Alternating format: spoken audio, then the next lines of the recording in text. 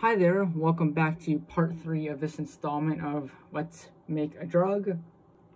Specifically, we're looking at how to make a cannabinoid type 2 receptor agonist. In summary, what we've done so far is we have made a homology model of the cannabinoid type 2 receptor from a crystal structure. So it's very accurate doing it this way. It's no different than the actual crystal structure. We sort of cleaned up the crystal structure. It's actually now ready for us to dock a bunch of ligands into it, probably 1 million, maybe 2 million, maybe 10 million. We could do a lot with this. What I want to talk about today are some interesting stipulations. So let's get to it. Let's zoom in on the active site. If you press L for ligands, we're going to change the style to van der Waal.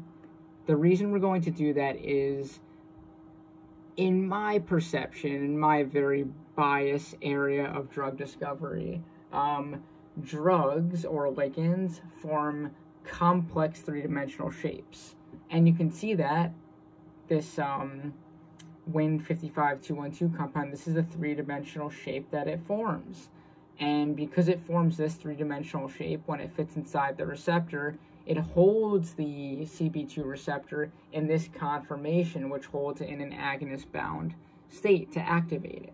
What we want to do is use this screening method where we screen millions and millions of compounds, and we'll find that at the end, we're going to develop a drug that has a somewhat similar shape three-dimensionally to this one. And that's kind of how we're going to build another CB2 agonist, a drug that three-dimensionally has a similar shape to this one.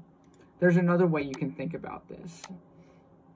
Click ligands, do that, go to select, more objects, go to, I'm looking for binding sites. What this does is it highlights the amino acid residues that are in the active site interacting with our drug or ligand.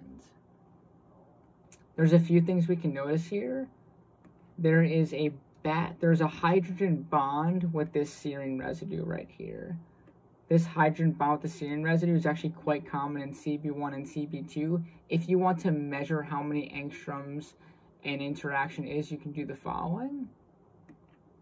We actually need to put the hydrogen on here to do that, though. Let's put the hydrogen on here. Go to style. Okay, so first you have to select the amino acid, then go to style, go here and go to show all hydrogens. That's really the interaction that we're looking at. This hydrogen bonding to the carbonyl oxygen. If you go to measure and click the two distances between the atoms, here and here, we're looking at 2.27 angstroms. Hydrogen bonds can occur anywhere from about 1.8 to 2.2, 2.3 angstroms. Interactions don't have to be these very defined, discrete values. They can have a little bit of variability within them. I'm just going to go to edit, undo, measure. So what we were looking at before is we selected the, let's go to select.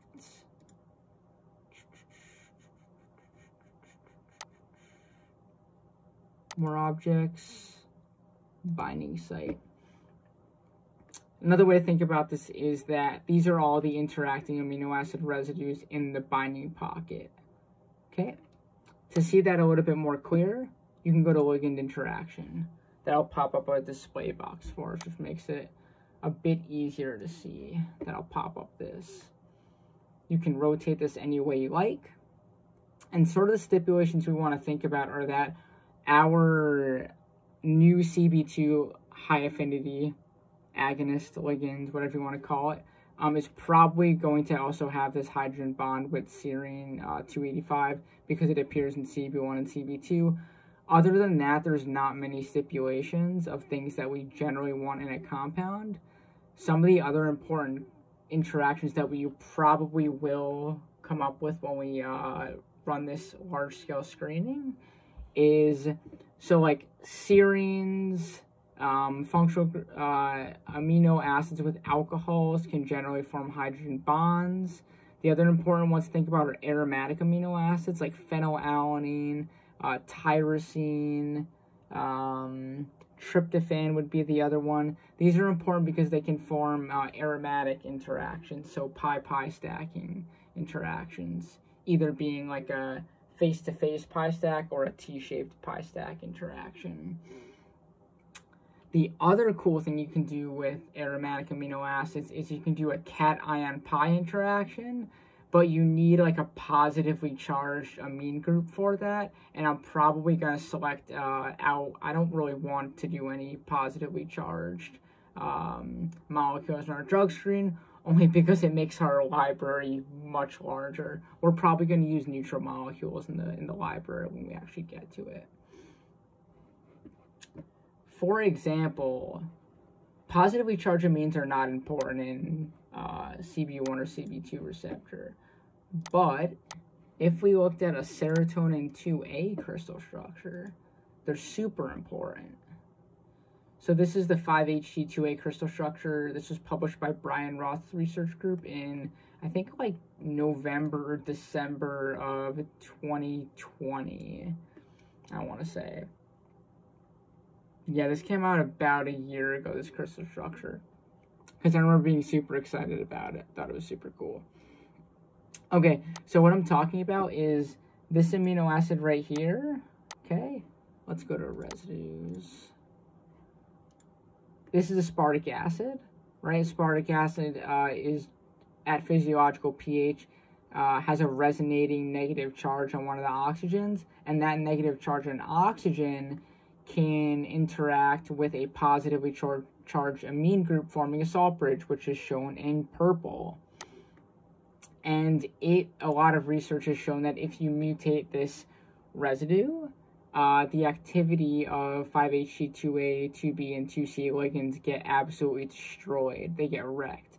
So this is really important when you're trying to make psychedelics and generally compounds that bind to the serotonin 2A, 2B, or 2C receptors. But for cannabinoid type 1 and type 2 receptor, this is not important at all. So kind of the idea that we get from today's lecture, so to speak, are that we want to, one, is that we want to make a,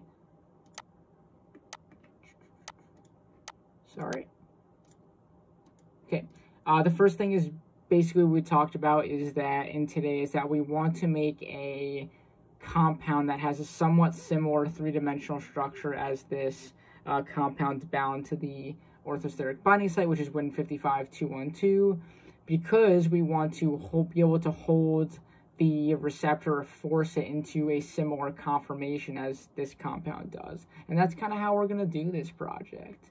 You begin to, as you, study one area, become really fixated, really specialized, which is kind of what I do now, is think about these things as like, I think about a lot of these things as simple, like a baseball and a baseball glove, where my drug is my baseball and my receptor is my baseball glove, and the pocket is like the active site. And you can fit all these different types of shapes into a baseball glove, but there are some shapes that are going to fit better in a baseball glove than other shapes. But making it very complicated, our drug receptor complex is a very complicated baseball, and it's a very complicated baseball glove because the shapes are very bizarre, as you can see in here. None of these, this isn't like your normal square, oval type shape. It's a protein sort of globular shape, and I feel like I just ranted a little bit there about this kind of stuff. But next time we'll actually look at how to import drugs from the Zinc database into our workspace and kind of begin this ultra large scale screening method, which is something I'm a huge fan of. Till then, hope you guys learned, enjoyed the lecture, and bye.